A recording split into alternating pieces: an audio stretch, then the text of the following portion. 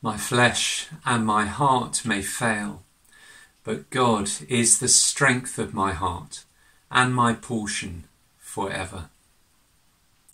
My flesh may fail, I may fall ill, grow old. My heart may fail, I may struggle with worry or fear or doubt. But God is the strength of my heart and my portion, all that I need forever. Nothing in all creation will be able to separate us from the love of God that is in Christ Jesus, if he is our Lord. In these uncertain times, what a wonderful truth to be able to hold on to. Well, good morning and welcome to our service today, wherever you are joining us from in the world. And whatever you are facing in your life at the moment, we pray that today you will meet with the living God through his living word and be comforted and strengthened. Our first hymn reminds us of this truth that we have been considering. Praise to the Lord, who o'er all things so wondrously reigns, shelters you under his wings, and so gladly sustains. Have you not seen how your desires have been granted in what he ordains? Praise to the Lord. O let all that is within me adore him.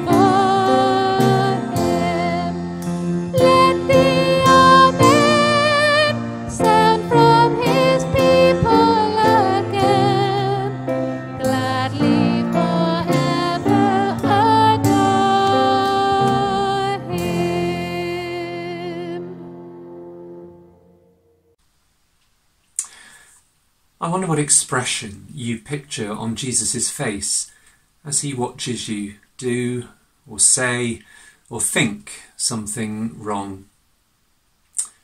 Anger, criticism, disapproval, disappointment. The gospel would suggest none of these things, but that as he sees our commitment to independence and self-protection, to our own position and comfort, as he sees our hurts and fears, our bitterness and tears express themselves in so many small and selfish and self-defeating ways over and over again, he looks at us with infinite, unclouded compassion, unmixed with anything else, pure compassion. But he does more than look. He stands before his Father and our Father, the Father whose will with his own will is one, the Father who therefore delights in nothing more than to respond to the will of his Son. Before this Father he stands and pleads our case and asks forgiveness on our behalf. If anybody does sin, the New Testament tells us, we have an advocate with the Father who always lives to intercede for us, Jesus Christ, the righteous one, who has paid the penalty for our sins. As we sin, the one who died to make possible the forgiveness of our sins asks the Father who delights to forgive our sins. Therefore, there is now no condemnation for those who are in Christ Jesus. This is the gospel. Let us then approach God's throne of grace with confidence, so that we may receive mercy and find grace to help us in our time of need. A moment of quiet in which to do this for ourselves.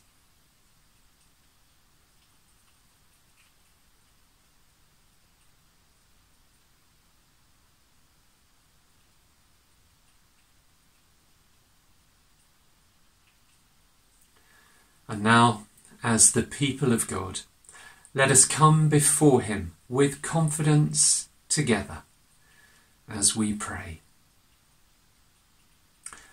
Almighty God, our Heavenly Father, we have gone our own way, not loving you as we ought, nor loving our neighbours as ourselves. We have sinned against you in thought, word and deed, and in what we have failed to do. Father, forgive us. Help us to love you and our neighbours, and to live for your honour and glory. Through Jesus Christ our Lord. Amen.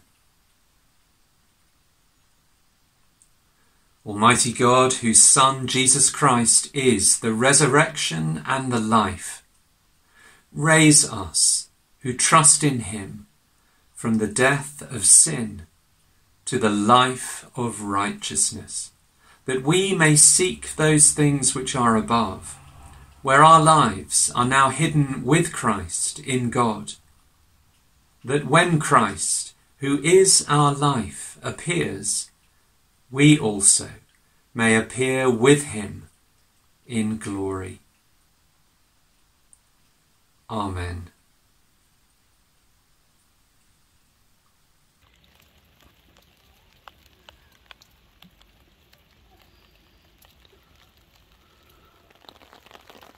Good morning, boys and girls. Welcome to this rainy Sunday. I don't know if it's rainy where you are, but it's rainy where I am. And we haven't had rain for a very long time, have we? It's been like 3 weeks or something crazy. My courgette plants that are just here, they are loving it. Look at how big and lovely they are. They're loving it, and all my other plants in the garden, they're loving the rain as well. This rain reminds me of a verse in the Bible. Well, now you could say lots of things about rain from the Bible. Well, this is a verse. This is a verse actually that's from a song. So it comes from a song, and it comes from a song written by Moses. How unusual! Moses doesn't writes a few songs, but we mostly hear the ones by David, don't we? But this is a song from Moses, and it's one of Moses' last songs. So it comes from the book of Deuteronomy. And he says, "Listen, you heavens, and I will speak. You earth, the words of my mouth." And he says, "Let my teaching fall like rain, and my words descend like dew, like showers on new grass, like abundant rain on tender plants." Now, these plants, they're fairly big now, but I've got a few little radishes that you can't see out of shot. I'll show you later. But they are fairly tender and delicate. In fact, I broke one the other day. No, the wind broke one. I didn't. Well, just like these plants, they love this rain. They just go, "Whoa, a big drink." Now, I have been watering them, but this is proper rain from the sky, and is really good for them. And they're going to go big and strong, and juicy courgettes and other plants that maybe you've got in your garden. Well, God's teaching from God's Word, the Bible, is meant to be like that on us. So when we hear God's Word from the Bible, we can go, "Oh, isn't that amazing? That's so what I needed. I needed to hear from God." Did you know that these words in the Bible, they're from God? They're from God to us. It's his letter. And it can feed us just like rain. It gives us a good drink so God's word can give us a good drink. And sometimes it might seem a bit boring, but you just need to get into it. And need to be excited by God's word, because it's really, really amazing.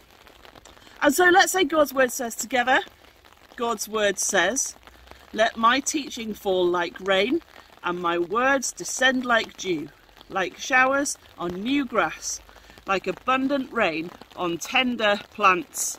Deuteronomy chapter 32, verse 2. And so that's what God's word says.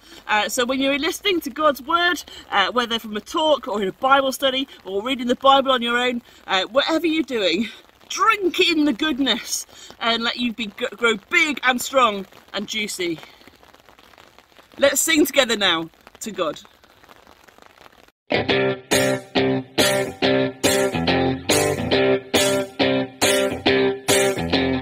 Noah built the most enormous boat that kept the birds and animals afloat. The Lord was good, the Lord was strong, and Noah lived his life for him.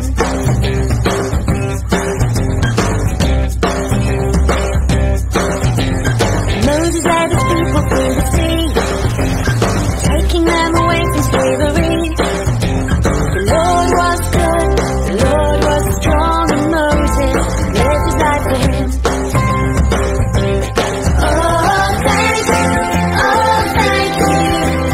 Oh, grace and being faithful. Thank you, oh, thank you.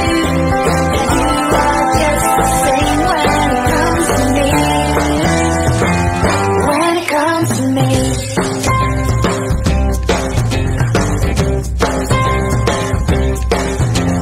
David fought Goliath and he won. A humble shepherd boy became a king. The Lord was good, the Lord was strong, and David lived his life for him.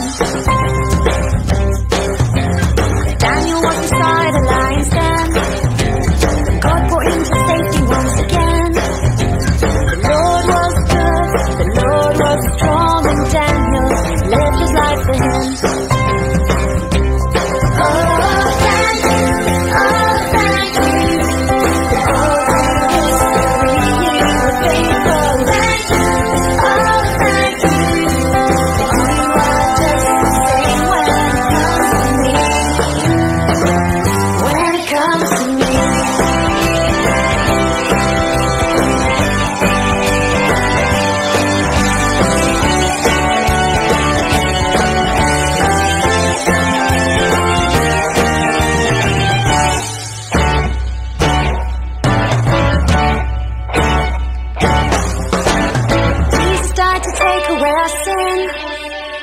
we could get to know our God again. The Lord is good, the Lord is strong, and we will live our lives for Him. Oh, thank you, oh, thank you. All through history, we're faithful. Thank you, oh, thank you. You are just the same when it comes to me. Thank you, oh, thank you.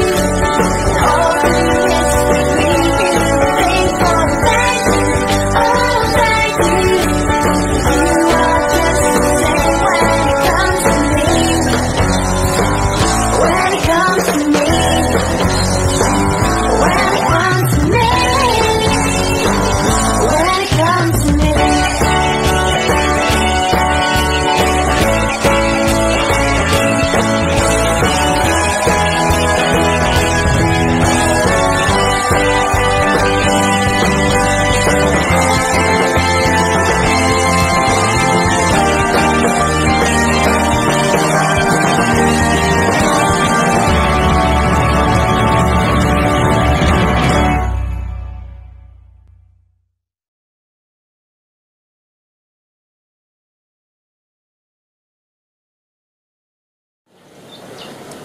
Hello everybody, my name is Lizzie Paul and I work for Wycliffe Bible Translators in Tanzania. I work on language analysis and developing writing systems for two languages, Mbugwe and Rangi. At the beginning of March, the other family who were in Dodoma serving with Wycliffe returned to the US when their work permits expired, and so I relocated to Mbeya, where I lived during my first term in Tanzania. At the moment, everybody in the Dodoma office is working remotely from home, so this move hasn't made much of a difference to my work, but it has been really good to have the fellowship and community of friends in Mbeya. I recently heard that two other US colleagues have been given permission to return to Tanzania, and so are planning to arrive later this month. One does not have a valid work permit, and so is currently in the process of applying for a business visa. Please pray that the application will be processed quickly, so that they can return as planned. With the return of these colleagues, we can proceed with planning the recording of the Mbugwe Jesus film, which has been delayed over the last year because of COVID. The recording dates have been set for June, so please pray that this time the plans will come to fruition. Pray too for the voice actors as they prepare their roles, and that God will be preparing the hearts of the wider Mbugwe community to hear the good news of Jesus in their own language. Praise God that the new Mbugwe translator, Madamba, has started well and has made really good progress with learning to read Mbugwe. Continue to pray for him as he settles into his new role, especially since his supervisor is training him remotely from the US. The Rangi New Testament is approaching completion, but there is still quite a lot of work to be done in preparation for the final proofreading. I'm hoping to be able to travel to do some research and testing of the writing system, perhaps in June or July. Please pray that this research will help us sort out the remaining issues in the Rangi writing system, so the Rangi will be able to read and understand the New Testament easily. Thank you all for your continued prayers for the work of sharing God's Word in Tanzania, in the languages the people of Tanzania can truly understand.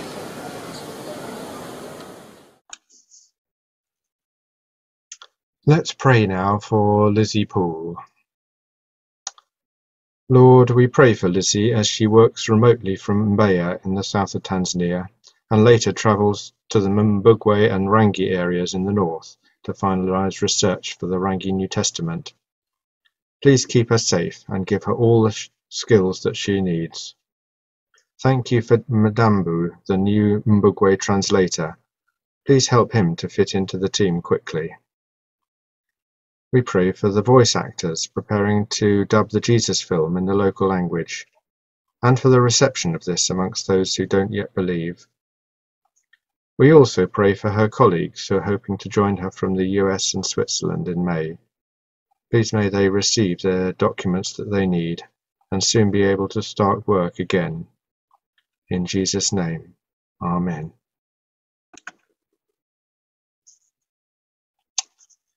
Lord, when we pray for your world, we want to ask for what is in accordance with your will. We know from your word that justice and peace are high on your agenda, so we pray for justice and peace to prevail in Myanmar and in Hong Kong. We pray too for peace in all places where there is war, especially at the moment Yemen and Syria. We know that you prayed for your followers while you were on earth, so we pray especially for those in areas of persecution, including North Korea, India, and Nigeria. Please give them strength to stay faithful to you. You said you came that we might have abundant life. So we pray for your people who are fighting COVID throughout the world, especially in Brazil and India. May they represent you well in word and in deed, and give them your strength when they feel overwhelmed. We pray all this in Jesus' name. Amen.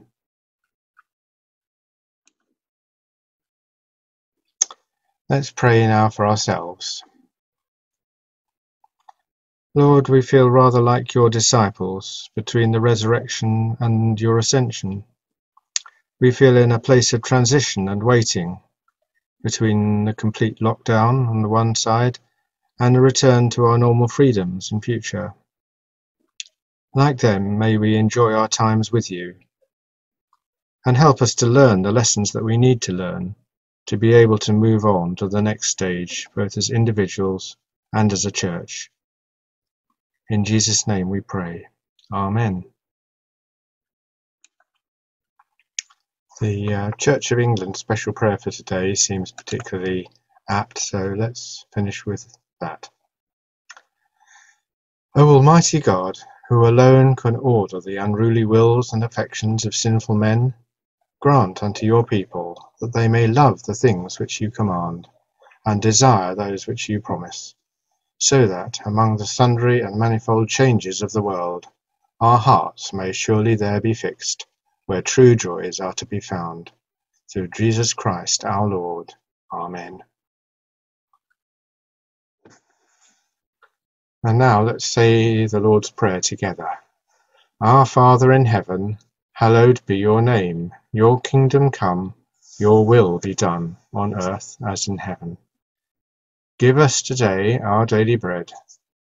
Forgive us our sins, as we forgive those who sin against us. Lead us not into temptation, but deliver us from evil. For the kingdom, the power, and the glory are yours, now and forever. Amen.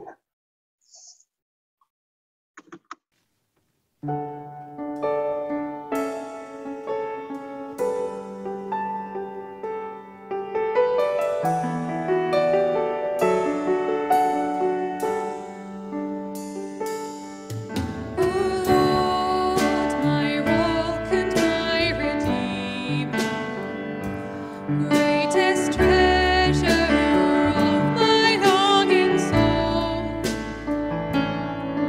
my God,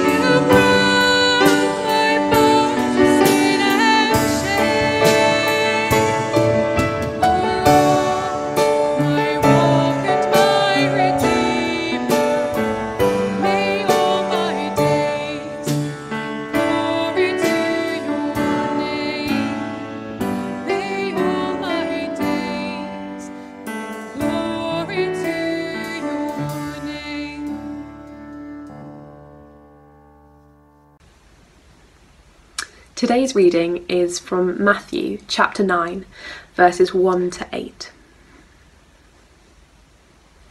That's Matthew chapter 9, verses 1 to 8.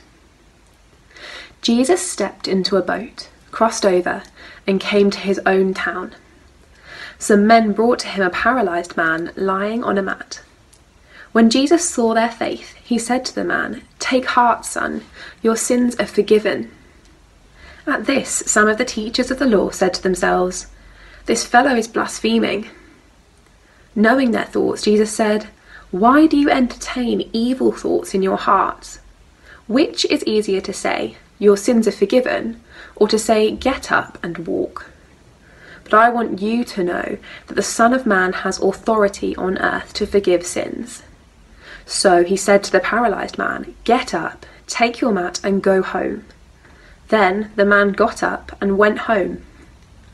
When the crowd saw this, they were filled with awe, and they praised God, who had given such authority to man.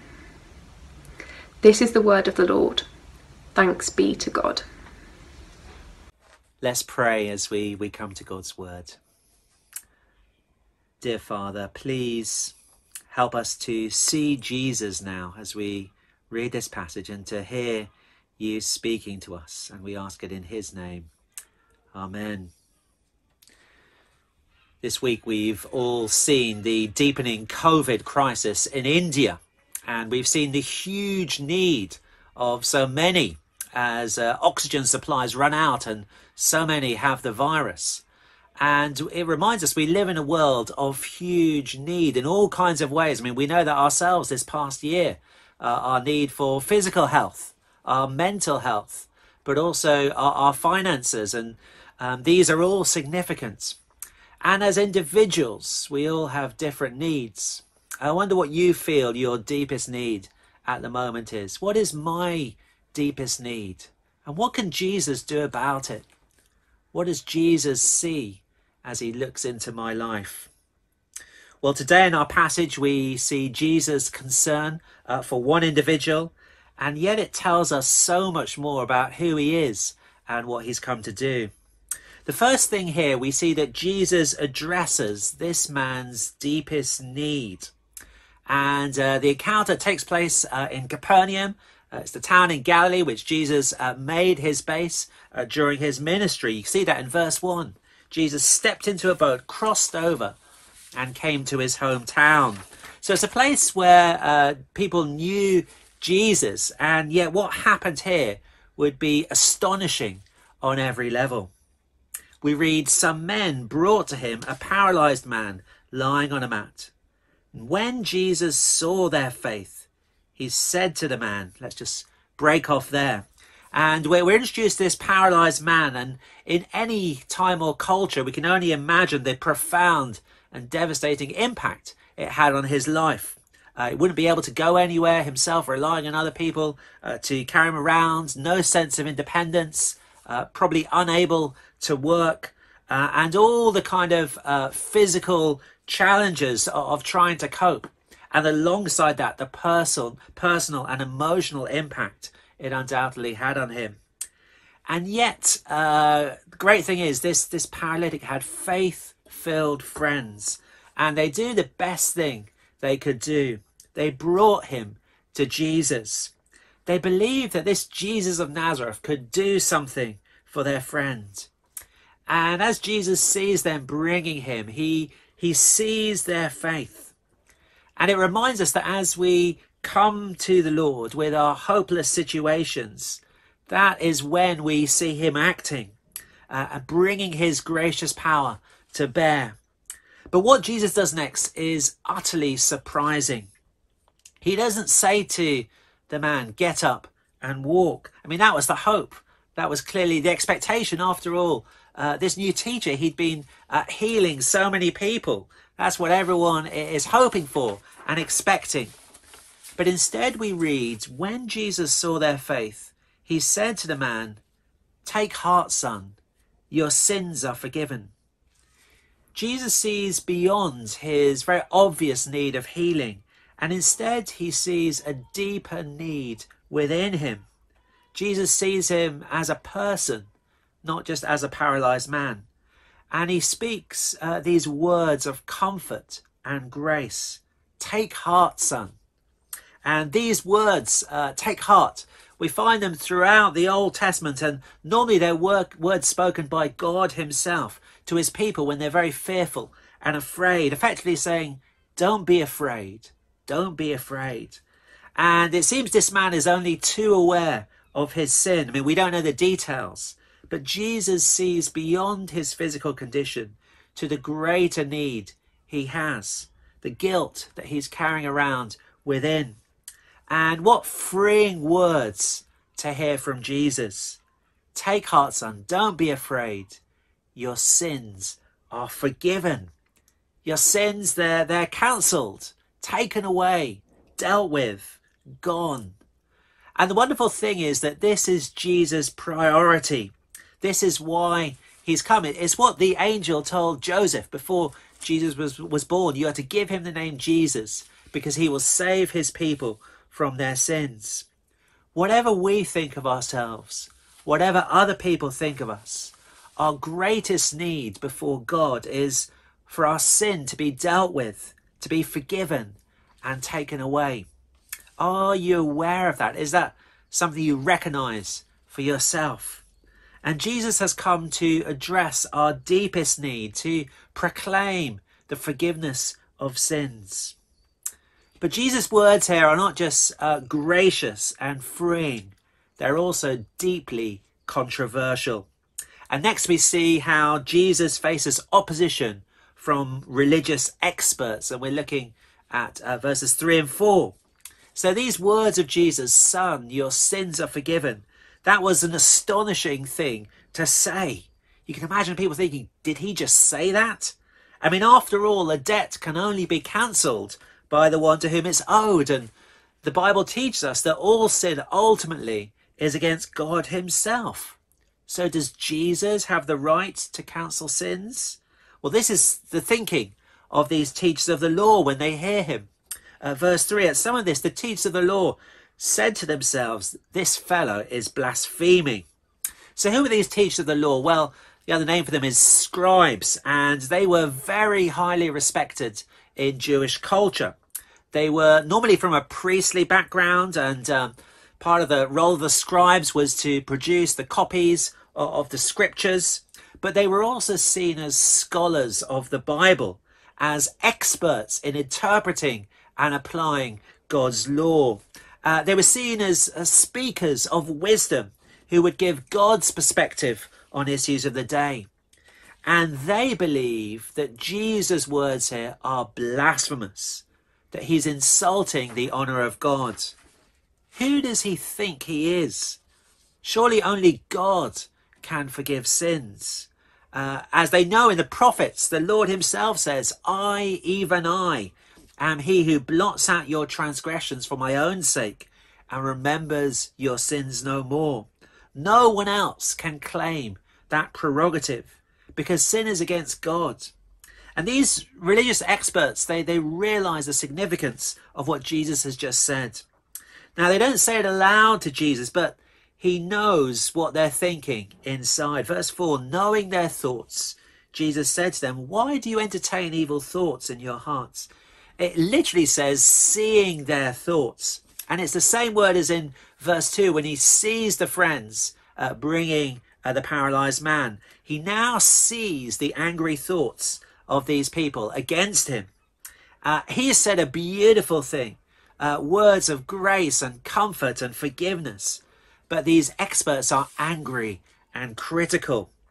The point is, none of us can hide our thoughts and feelings from Jesus. And Jesus sees their evil thoughts towards him. They think he's a bad man, an imposter, a false prophet, an enemy of God. And we can, on one hand, we can understand why they might think that, but they're missing the glorious truth of who he actually is. Could it be that this is actually God among them, the Lord who's come to comfort and save them from their sins? So easy for us to shut ourselves off, to allow evil thoughts in our heads to take root, to reject and dismiss the powerful claims of Jesus. I wonder if we're in danger of doing that, of writing Jesus off. Well, in the face of this controversy and challenge, finally we see how Jesus demonstrates his authority to forgive sins. We're looking from verse 5. And Jesus poses these religious experts a question. He says, which is easier, to say your sins are forgiven, or to say, get up and walk? Which is easier? Well, on a human level, it's much easier to say your sins are forgiven, because you can't see with your eyes whether someone's sins are really forgiven. You can't see whether it's effective, whether it's true. But it's much harder to say, get up and walk to a paralyzed man, because your credibility is at stake. People will see straight away you'll be exposed. You're putting yourself up to scrutiny. You can see straight away whether a person's words have power and authority. But on a deeper level, both of these things are actually impossible, except for God alone who can do these things. Only God can forgive sins, but also only God the Creator can bring life and restoration to dead and damaged limbs. But here Jesus is speaking to these skeptics, and they want hard evidence. So verse 6, Jesus says to them, but I want you to know that the Son of Man has authority on earth to forgive sins. And so he said to the paralyzed man, get up, take your mat, and go home. So Jesus does the harder thing in their eyes. He speaks words which immediately will demonstrate whether or not he truly has power and authority. And amazingly we read, then the man got up and went home. And we can only imagine the scene as people witness him suddenly standing up. Strength comes into his body and he's healed, and he walks back without being carried on his mat. It's an astonishing miracle. And in some ways it's a double miracle. Not just is his paralyzed body healed and repaired, but in terms of muscle atrophy, what would take months and months and months of rehab, he's able to do straight away. So a complete healing and restoration of his body. And verse 8, when the crowd saw this, they were filled with awe. It actually says they were afraid. Something awesome about this. And they praised God who had given such authority to man. So they clearly saw this was an awesome miracle, to see this paralyzed man walk, an unmistakable act of God himself. And they praised God who had given such authority to man. It's an intriguing comment there at the end. Are they missing something about Jesus? Are they just seeing him as a man? Well, it's an astonishing miracle, but it's clearly a miracle with a message. I mean, Jesus healed many people, but this miracle is significant. I mean, after all, in previous chapters, we've already seen in Matthew's account the healing of a paralytic in that very same town of Capernaum. But notice here how this miracle points to a greater truth about Jesus. He does it so that people would know that the Son of Man has authority on earth to forgive sins. This term, Son of Man, is a term that Jesus used to refer to himself. On one level, it's quite innocuous. It simply means human being and emphasizes his human status. He truly was human.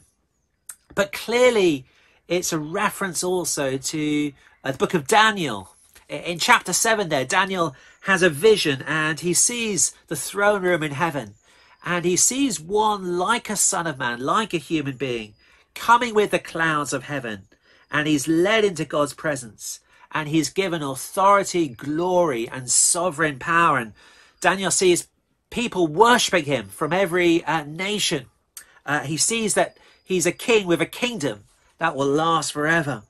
And in Judaism, this Son of Man figure was seen as a mysterious heavenly figure.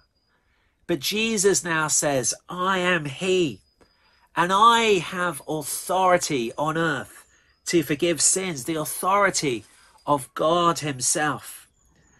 But for Jesus to forgive sins was not a light or easy thing.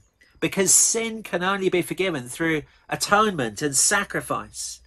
And Jesus knows that he will have to go to the cross to pay the heavy penalty to secure the forgiveness of our sins for all those who will believe in him. And this is the reason why he's come. So as we think about this miracle, how does it relate to us? What does this mean for us today? Well, let's recognize firstly that Jesus sees us completely. He knows what's going on inside us, whether it be the guilt that we're carrying around unseen to others, or the evil thoughts we have towards him, or whether, like those friends, we have amazing faith in Jesus and what he can do. Jesus knows us completely. He sees past the outward appearance of our lives, and we can't hide anything from him. But the main thing here for us to know is that Jesus has the authority to forgive our sins. Yes, it was a very costly thing to do. And he alone is the one who can do that, who can speak those gracious words to us, to bring forgiveness, to lift the burden of guilt from our hearts. So don't be afraid to come to Jesus to receive forgiveness from him. And if you're already believing in Jesus and trusting in him, then know that he says to you, take heart, son, take heart, daughter, your sins are forgiven. Let's not be like the experts in the passage who write off Jesus. And yes, maybe for some of us, we're unsure about Jesus. Maybe we still have questions that need answering. Well, if that's the case, can I encourage you to come to Christianity Explored? It's starting this Wednesday evening, 7:45 on Zoom. And it's a chance to examine the evidence and to consider these great claims of Jesus. Well, let's just pray as we finish. Lord Jesus, thank you that you know each of us completely. And we thank you that you have come to proclaim forgiveness of sins. And Lord, we thank you that you've done everything so that we can be forgiven. Lord, help us to come to you and to trust in you. And we ask it in your name. Amen.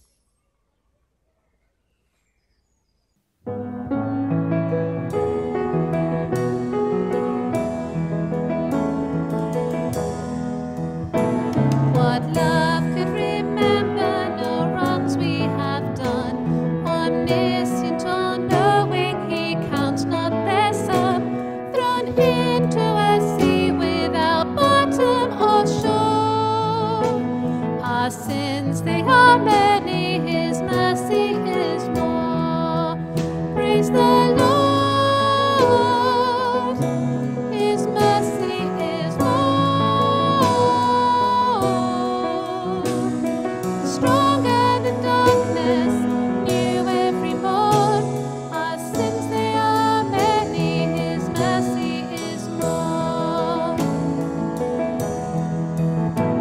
What patience would wait as we constantly roam. What Father so tender is calling us home. He welcomes the weakest, the vilest, the poor. Our sins, they are many, his mercy is more. Praise the Lord, his mercy is more. Stronger than darkness, new every morn. Our sins, they are many, his mercy is more. What riches of kindness he lavished on us. His blood was the payment, his life was the cost. We stood neither debt we could never afford. Our sins, they are many, his mercy is more. Praise the Lord, his mercy is more. Stronger than darkness, new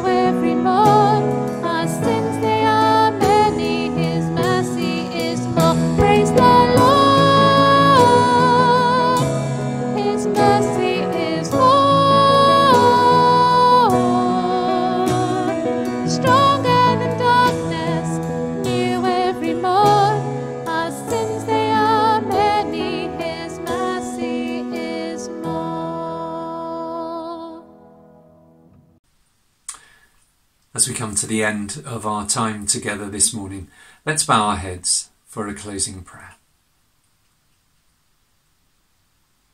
Our Heavenly Father, may the truth of the resurrection inspire us with new hope. May the victory of Christ fill us with new joy. May the reality of his presence fill us with new faith. And so may we serve you with new vigour, to the glory of your name, through Jesus Christ our Lord. Amen. Well, thank you for being with us today. We pray that you will know the freedom and the joy of sins forgiven in the week ahead, and so walk in newness of life, in thankfulness to God. And we look forward to being together again next week.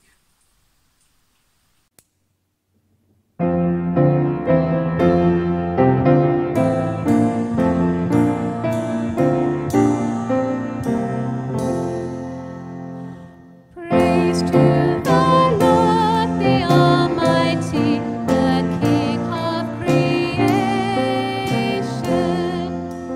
Oh, my soul, praise him, for he is thy help and salvation. All ye who hear, now to his temple draw near. Join me in glad adoration.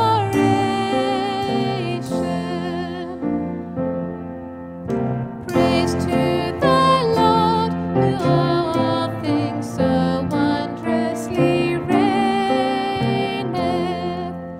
Shelters thee under his wings, yea, so gently sustaineth. Hast thou not seen how thy desires have been granted?